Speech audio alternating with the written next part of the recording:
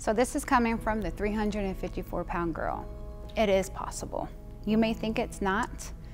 You may think it's impossible, but I'm here to tell you it is possible. Beginning is the hardest. It was the hardest getting started. I didn't know where to do, where to go, where to start. I was scared. So I said, let's do this scared. My name is Jessica. I am from Houston, Texas, and I've lost over 190 pounds naturally.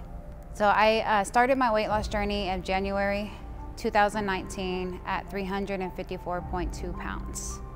I stepped on the scale and I said enough was enough, and I showed up to this wonderful place and I started my journey right away.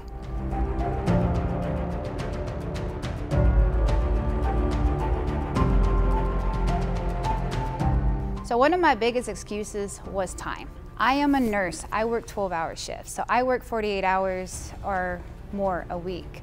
So sacrifice. I had to sacrifice getting off the sofa and getting prepared the night before. I set out my gym clothes. I started to believe in myself, and I started saying positive affirmations over myself and loving myself. It was hard, but I did it. I didn't let my weight stop me. It was just even hard walking. Just talking, I was short of breath. I was slow. I had to use lighter weights. I just remember doing squats on the box with a kettlebell, and trying to get on top of the box was hard. I had to climb to get on top of a 20-inch box. But I did it, and I was proud.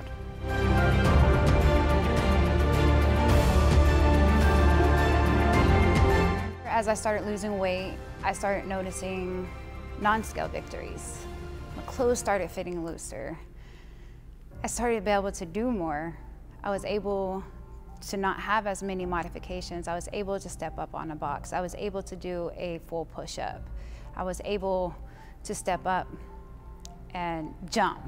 So that's what helped keeps me motivated, is being able to do stuff that I couldn't do before.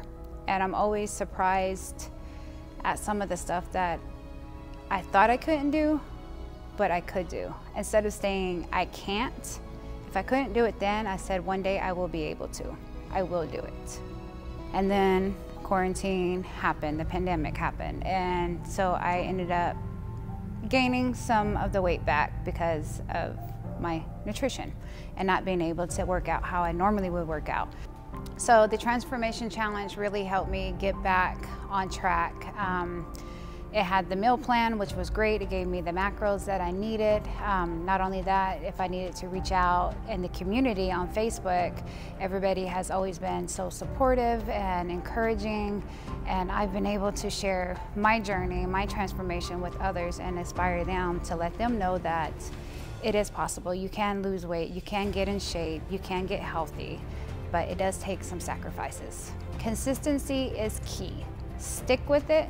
Stick with what's working, find what works for you. We all have different bodies. What works for me may not work for you.